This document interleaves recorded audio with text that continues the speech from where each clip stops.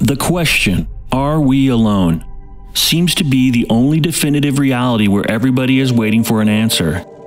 Okay, it is true many have shared personal testimonies involving contact of various kinds from other worlds. Not all of them are like Dr. Greer, for example, and his community, and the CE5 experience. They've gone as far as creating an app in order to facilitate such contact. While it is uncertain whether these methods are foolproof, many from that community will say otherwise. After doing some research and having had an experience personally, I would like to talk about these galactic brethren of ours and whether their contact with Earth can be considered benevolent. In the UFO community, individuals who have disclosed abduction experiences often recount encounters with a diverse array of extraterrestrial beings, each characterized by unique natures and intentions.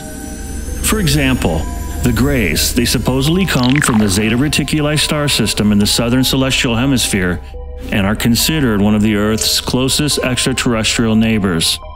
Situated about 40 light years away is what has been said. Depicted as tall humanoids with distinctive gray features and long heads, they are often cast as the bad guys in the media, of course, and frequently reported by alien abductees, coincidentally. These extraterrestrials have a notable inclination for abductions, treating Earth like a genetic treasure trove, if you will. They visit, gather a selection of humans, they transport them home for unknown cosmic purposes, and if dissatisfied, they return the individuals and opt for a different choice. Okay, if we're basing this on the benevolent scale, I'm not feeling really warm and fuzzy so far.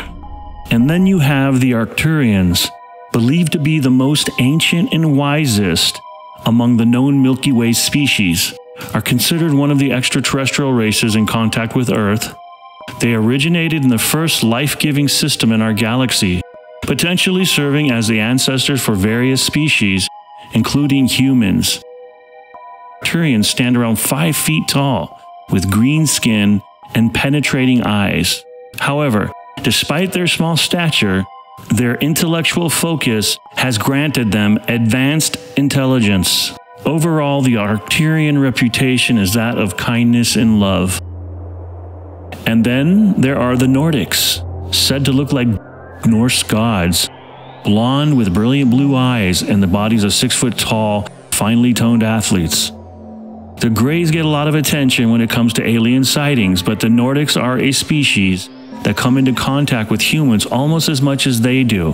However, they are more interested in the well-being of the human race than the Greys are, even though some eyewitness reports claim to have seen Nordics in the same alien craft as Greys. Now, as to what is the hierarchy amongst these different types of extraterrestrial beings, and how is it that they could be spotted on a craft working side by side or together or in some capacity, is beyond anything that we could fathom, at least at this point. Hopefully, in the near future, most of this will reveal itself. While there are many types of extraterrestrial beings being documented, talked about, sketched, brought up under hypnosis, we're going to go ahead and end it right here with some footage that was taken in Florida.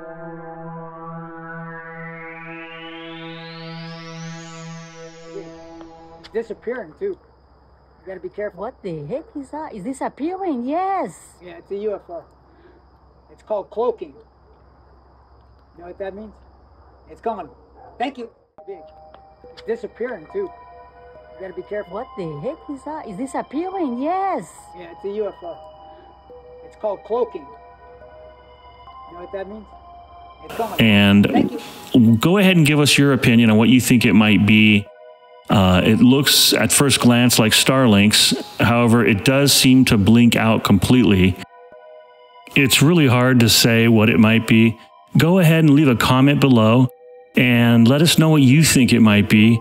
Anyways, thanks again for taking the time to watch our videos. Be sure to like and subscribe. As you might have noticed, we are really trying to build this new YouTube channel for our news website, Towhee News. Keep tuning in.